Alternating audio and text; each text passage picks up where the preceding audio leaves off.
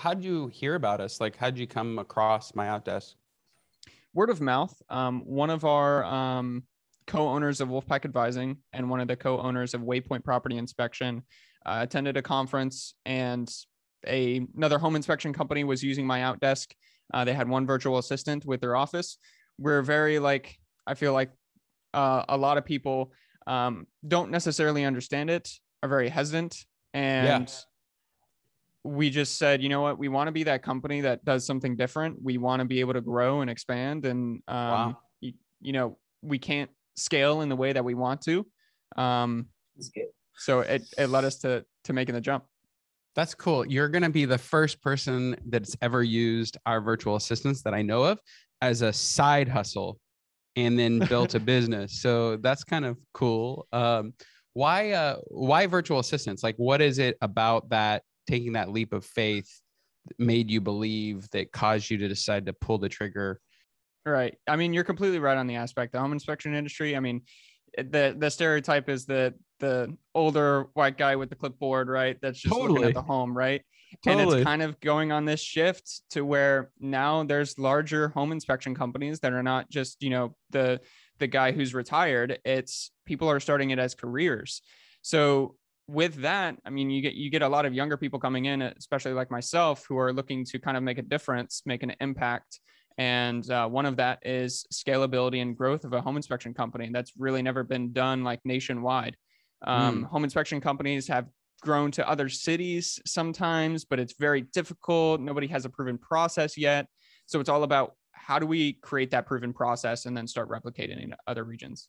I'm curious, in your mind, as you're growing this thing and getting ready for a regional expansion, what are some of the challenges that you see you'll have to overcome to build a really big company? The biggest thing is with our specific industry, there's no proven process for marketing.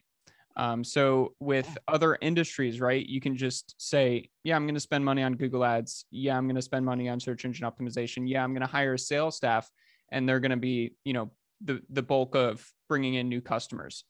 With the home inspection industry, it's a little bit different, just because we have a mix as far as who we are kind of trying to court.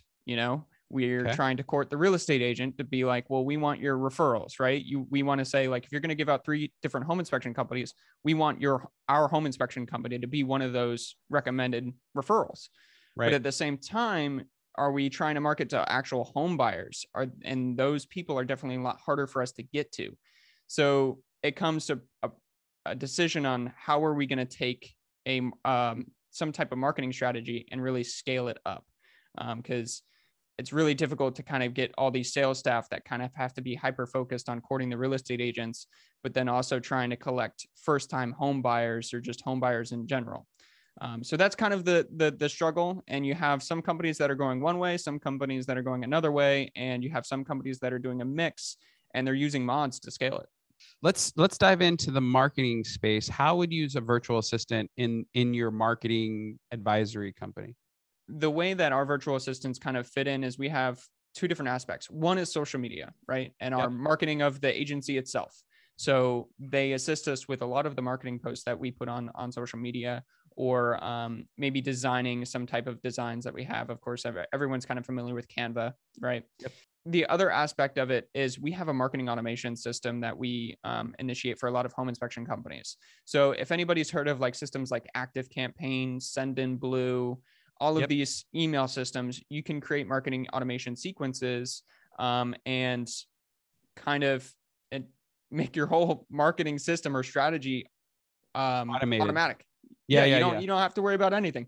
So what they do is they basically help clients set these up for themselves, help manage them, and then tell them how they can optimize it. So for example, if you're sending out these postcards and you're getting this kind of return from it, or maybe your open rate is at this, well, we're seeing over in these types of campaigns, this is getting a really good open rate. So we'd recommend for you to start doing this to increase your open rate for your campaigns. Yep. And what do you think your return on investment is? I mean, each of our virtual assistant costs you about $21,000 a year. So, and that's full-time benefits, vacation, healthcare, all of their, cost. What do you believe you would have to pay to replace one of our virtual assistants if you were to hire local in your market? And then what do you believe your return on investment would be? So, and local in my market, I'd probably have to pay double that Okay. cost. So that for just one virtual assistant and then one person per year, at least 42,000, right? Okay.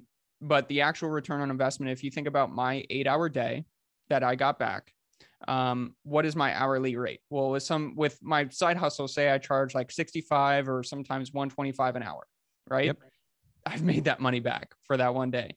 But then also think about the extra money I've made, because now I'm able to, one perfect example is, so the virtual assistant reaches out to top agents in our area to ask them if they want to come on the podcast. Beautiful. And because of that alone, because they can do that all the time, I'm able to reach out to so many other top agents and then start getting more business. Yeah. So to say an actual number on that, I mean, it would be so hard to tell just because it's so much growth now. That's a fantastic way to end a call, don't you think, Aaron? Yeah.